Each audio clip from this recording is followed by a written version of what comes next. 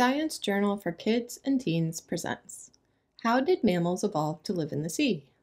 Read by Miranda Wilson. Abstract. Marine mammals are well adapted to living in the sea. For example, whales and dolphins are excellent divers, hold their breath for long periods, and can sleep underwater. However, this was not always the case. In fact, whales and dolphins, collectively known as cetaceans, evolved from mammals that once lived on land. How did cetaceans develop these abilities to live underwater? A group of chemicals called neuropeptides may hold the answer. These chemicals play important roles in numerous bodily processes, including sleep, feeding, and the maintenance of blood pressure. We compared the neuropeptides found in cetaceans with those found in land mammals. We wanted to see how they are different. We found that marine mammals have lost the ability to make many of the neuropeptides that land mammals still have. So, differences in neuropeptides may explain how cetaceans adapted to live in a marine environment. Introduction. Did you know that cetaceans, whales, dolphins, and porpoises are mammals? About 50 million years ago, their ancestors lived on land. They later evolved to live in marine environments. Such an extreme habitat transition required many adaptations. One remarkable example is how cetaceans sleep. One half of their brain rests, while the other half remains active.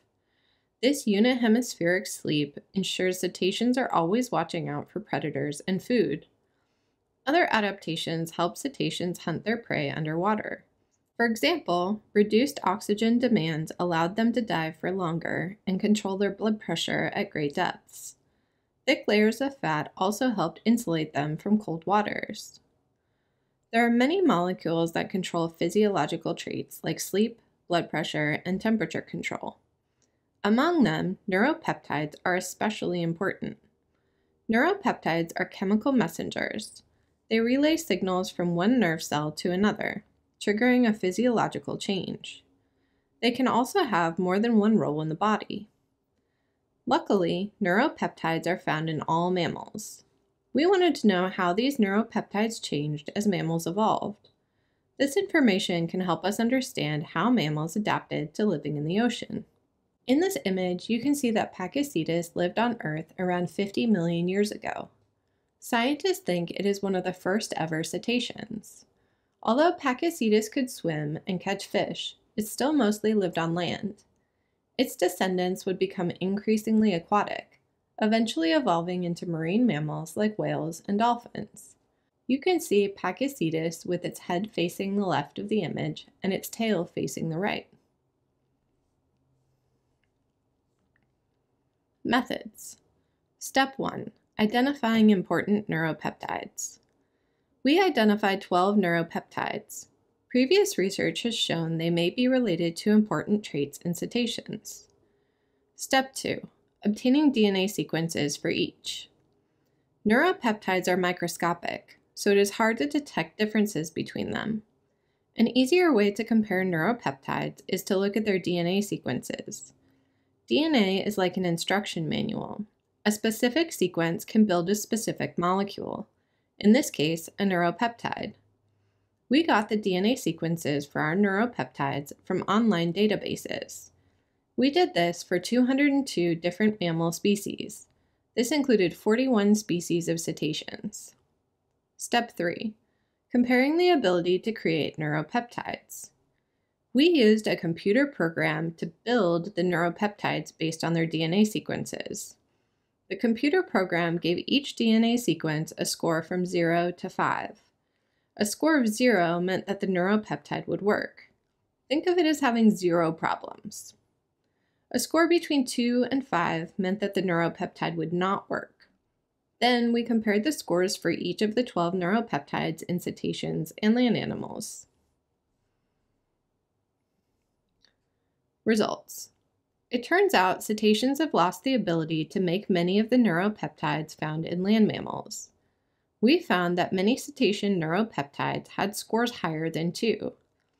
Cetaceans also had fewer DNA sequences that made functional neuropeptides than any other group of mammals. For example, neuropeptide B helps mammals sleep and suppresses hunger. Most cetaceans do not have the correct DNA sequence to build neuropeptide B. Here in Figure 1, you can see neuropeptide B in cetaceans has a slightly different DNA sequence than land mammals. This results in a molecule that doesn't function. The loss of neuropeptide B in cetaceans is associated with changes in sleep pattern, one brain hemisphere active, the other resting, and feeding activities, does not suppress appetite. In the image, the top of the flowchart is for marine mammals and the bottom flowchart is for land mammals. On the far left, you can see the DNA sequences for neuropeptide B. The different colors indicate different DNA sequences. In the second column of the flowchart, you can see the neuropeptide molecule that is created. The red slash means the molecule does not function properly for the marine mammal. In the third column, you can see the sleeping pattern. For the marine mammal, the left side of the brain is turned on, as indicated by the yellow color and light bulb symbol. The right side of the brain is sleeping. For the land mammal, both sides of the brain are asleep. In the last column, you can see the impact of feeding behavior. The marine mammal, a dolphin, is shown eating fish, while the land mammal, a cow, is shown sleeping. Looking at the figure, how does neuropeptide B affect feeding behavior in cetaceans?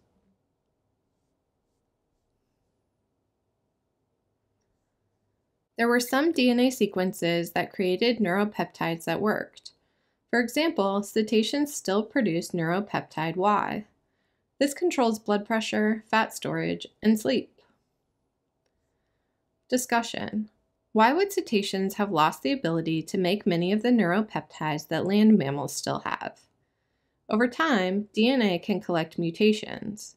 Sometimes these mutations create new traits that are beneficial.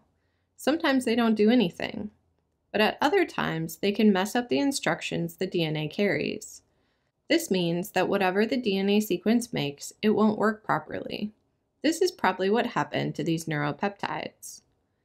The ancestors of modern cetaceans probably didn't need a lot of these neuropeptides in their new marine environment, so when the DNA mutated, it didn't matter. They may have even benefited by losing the ability to make specific neuropeptides. For example, they may have lost the ability to make neuropeptide B, which suppresses hunger and induces sleep. This allowed cetaceans to eat lots of food and keep one half of their brain awake. Luckily, most neuropeptides have more than one role, so cetaceans didn't completely lose the ability to sleep or regulate their appetite. The evolution of cetaceans from land mammals is complex, but it is clear that the loss of working neuropeptides played a role. Their loss allowed early cetaceans to thrive in a marine habitat. Conclusion. Understanding how cetaceans have adapted to the marine world could help us understand how other mammals have evolved in their new environments. After all, transitioning from land to water is not the only major habitat change mammals have undergone. For example, bats transition from climbing trees to flying. Unfortunately, many animals and plants are facing habitat loss. Find out about local plants and animals in your area and how you can help protect them. Thank you for listening to this recording. This work has been adapted from the original peer-reviewed paper in the journal BMC Biology, published on September 2, 2024.